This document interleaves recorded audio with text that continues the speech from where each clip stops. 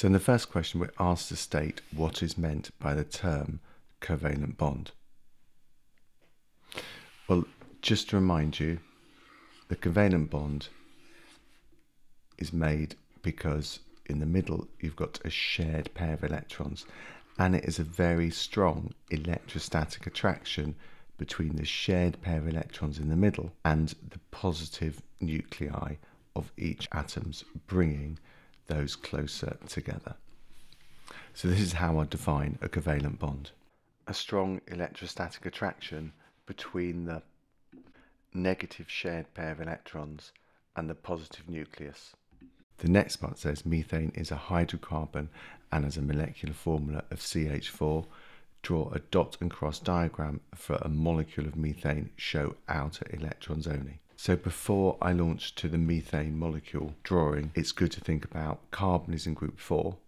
So it makes 4 covalent bonds. It shares 4 electrons, whereas hydrogen, it only has 1 electron, and therefore it only needs to share 1 electron to make 1 covalent bond. So carbon has to make 4 covalent bonds. You can see hydrogen only has to make 1 covalent bond. So I would, before I draw a molecule of methane, just think about that first and maybe sketch that in the corner. So we've got carbon in the middle, and then we've got our 4 hydrogens here.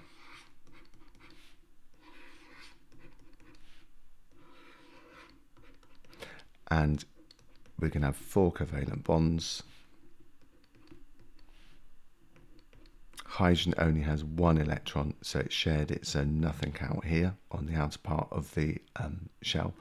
And carbon has 4 electrons, it's shared its 4, so therefore that is the finishing diagram. Remember, you can also draw it like this.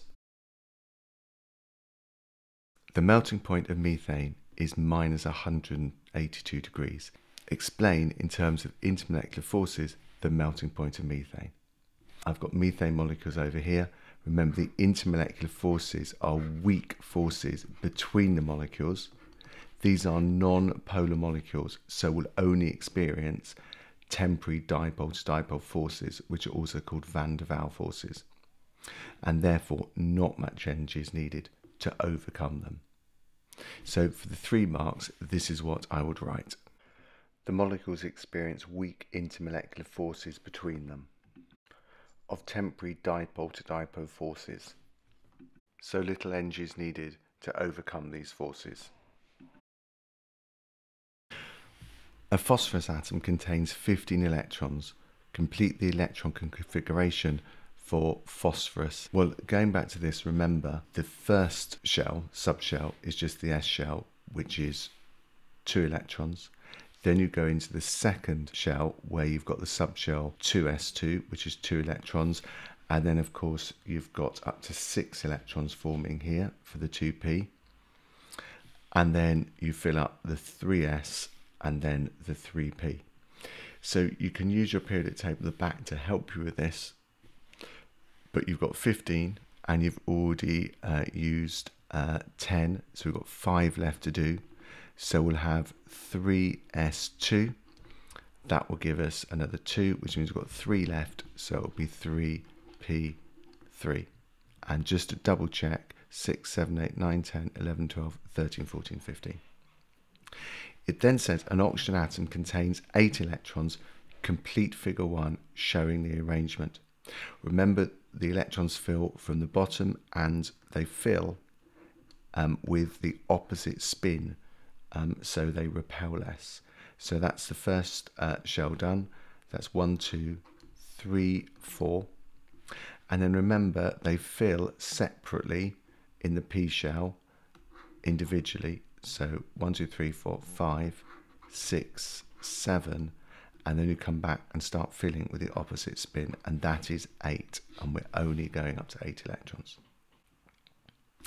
Which equation shows the first ionization of potassium? Well, remember, the first ionization energy is the energy needed to remove the first electron from a mole of potassium atoms in a gaseous state. So we've got to show moving an electron out of potassium in a gaseous state, which means potassium will have a +1 ion. So it starts as a neutral atom, then turns to positive ion and electron, so it is D. Now, this question is quite tricky at first, but it's easier once I've explained it to you. So it says figure 2 shows the first 6 ionization energies of an unknown element. So this is about one element, and it's about removing the first electron, then the second, then the third, then the fourth, all the way up to removing 6 electrons to make it a 6+ ion. So we've got to identify which group it is in. Now, it probably helps to do it this way. If you imagine you're taking out 4 electrons. So once you take out the first electron, it will become a positive ion. So that's the first electron removed. So because it becomes a positive ion, it's going to take more energy to remove the second electron because it will be attracted to the positive ion. So now you've moved the second electron, which takes even more energy. Then you remove the third electron, which takes a little bit more because it's becoming more positively charged. And then you remove the fourth electron, which means that this ion has become even more charged. Now you can see if you remove another electron, then you're going to keep going up in energy to remove it because the charge on the ion is going to continue to become more positive. But there seems to be a massive leap between the fourth and the fifth. And that is because you are then removing an electron from the next shell down, which actually needs more energy because it's closer to the nucleus. So the way to think about this is that this must be in group 4, because once you've removed 4 electrons, you're then removing it from the shell below. So the answer is group 4. Calcium is a metal. Word equations for 2 reactions of calcium are shown. Calcium plus oxygen goes to calcium oxide, and calcium plus hydrochloric acid goes to calcium chloride plus hydrogen. Complete the word equation for the reaction of calcium with sulfuric acid. So sulfuric acid is hydrogen sulfate. So we'll get calcium sulfate plus hydrogen. And you need to know metals plus acid go to salt plus hydrogen. Next thing, write a balanced equation for the reaction of calcium with oxygen. So first of all, we've got calcium as a metal element. We then have oxygen as a molecule, and that will produce calcium oxide. And now we have to check what the actual formula is for calcium oxide. Calcium is in group 2, so it forms a 2+ ion. Oxygen is in group 6, so it forms a 2- ion. So that is the right formula. Calcium loses 2 electrons, oxygen gains 2. Now what we have to do, that was worth 1 mark, we now have to balance it. We've got 2 oxygens here, so we have to multiply the whole of that by 2, which means we're going to have to multiply that by 2. You don't have to put this on top here, but it just helps to see that is the right formula for calcium oxide. The equation for the reaction of dilute hydrochloric acid with calcium is calcium plus hydrochloric acid goes to calcium chloride and hydrogen. It says calculate the maximum mass of calcium chloride produced by reacting 8.02 grams of calcium with excess hydrochloric acid. So that just means you've got enough hydrochloric acid for the reaction to take place. So the first thing I do to make sure I'm calculating the right thing is put the mass I know and what I need to calculate next to the equation. So I've been told the amount of calcium. So I've got 8.02 grams of calcium. And I want to work out the mass of calcium chloride, which is here, so I've got a question mark here. The next thing to do is think about the molar ratios. So we've got 1 mole of calcium reacts with 2 moles of hydrochloric acid to make 1 mole of calcium chloride and 1 mole of hydrogen gas. So these react in a ratio of 1 to 1. And what always makes it easier for these questions is they give you mostly the relative atomic mass and the relative formula mass to save you having to look at your periodic table on the back of the exam paper. So the equation we need to be using is the number of moles is the mass over the molar mass. Now, if we can work out the number of moles of calcium, knowing its mass, we know that the number of moles of calcium chloride is the same because it's a 1-to-1 ratio. And once we know the number of moles of calcium chloride, we can work out its mass because we're given the molar mass. So firstly, we need to work out the moles of calcium. And that's going to equal N equals mass over molar mass. So show you working like this. The mass is 8.02 grams and the molar mass is 40.1. And that gives you 0.2 moles. Next, it's a ratio of 1-to-1, so I know the moles of calcium chloride, 0.2. So if you need to rearrange the equation in a triangle, then do so to make sure you don't make a mistake. We've got mass over molar mass, which means the number of moles needs to go there. So covering up mass, mass is equal to the number of moles times the molar mass. So the number of moles is 0.2 and the molar mass of calcium chloride is 111.1, and that gives you 22.22 grams.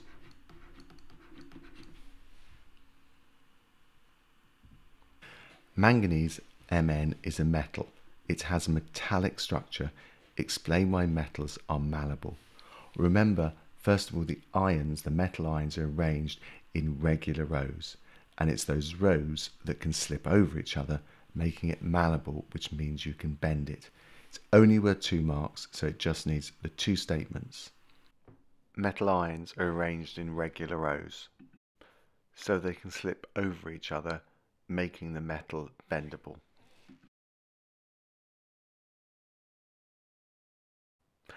So we're now asked to calculate the relative formula mass of potassium manganate.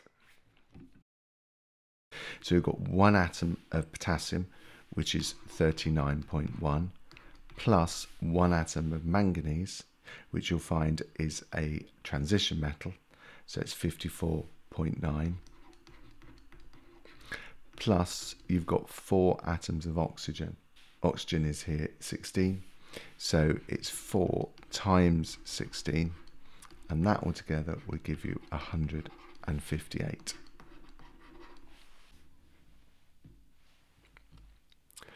So this is a 6-mark question which comes at the end of each exam paper. And before you put pen to paper, you really must think about what you're going to say so you can think about a logical order for it to communicate your answer. So it says manganese and zinc are both metals in the D block of the periodic table. Table 1 shows some information about manganese and zinc. So they're both metals. This is a short electron configuration. So what the short means is this. If you look at your periodic table, manganese is there and zinc is here. And the short electron configuration says that manganese has the same electron structure as argon plus an extra 2 in the 4s and an extra 5 in the 3d. Whereas zinc has the same electron structure as argon, but has 2 electrons in the 4s and it has 10 electrons in the d, so it has a full d subshell. And you're also told that manganese has these common oxidation states, so forms ions of 2+, 4+, and 7+, whereas zinc only forms a 2+ ion. So discuss why manganese is classified as a transition metal but zinc is not. The first, remember, is that any elements where the last electron is in the D shell is in the D block, so it's a member of the D block. But not all of these are classified as transition metals, because a transition metal is one that forms more than one type of stable ion, for instance 2+ or 4+ or 7+, with an incomplete D shell. Whereas zinc, of course, only forms one 2+ ion, and as we'll see in a minute, that 2+ ion has a full D shell. So let's have a look before we write anything. If we take 2 electrons from zinc, then of course you can see if we take 2 electrons from 4s, because you take those electrons off first, you can see that the shell underneath, that the 3D shell, is still full.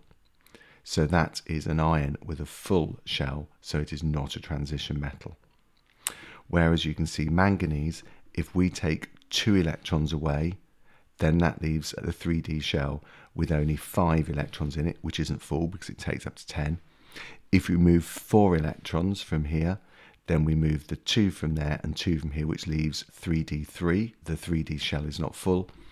But if we take 7 away, that's 2 and 5, that takes all of that away, which leaves the iron with an electron arrangement of argon, which is a positive ion with a full outer shell. So that doesn't count as one of its ions that is left with an incomplete D shell.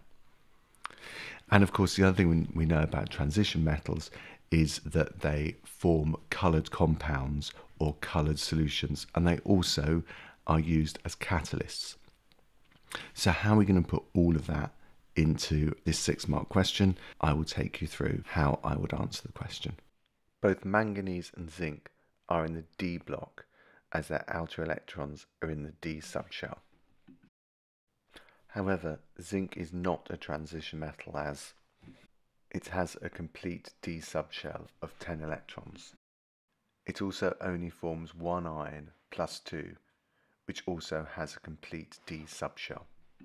And we can now put the formula for that: Ar 3D10 2+. Manganese is a transition metal, as it has an incomplete D subshell, only 5 electrons. It forms 3 ions, 2 of which have an incomplete D subshell, making it a transition metal. We can then write the short electron configuration of those ions. So the +2 ion has lost the 4 s2 electrons, and so has a configuration of argon and subshell 3d5. And the +4 ion has lost 4 electrons, so 2 from the 4 s2 subshell and then 2 from the 3d shell, giving it only 3 electrons in all in the 3d shell. The other +7 ion has a full outer shell, +7 Ar. Also, manganese will produce coloured compounds and are used for catalysts, whereas zinc produces white compounds and does not act as a catalyst.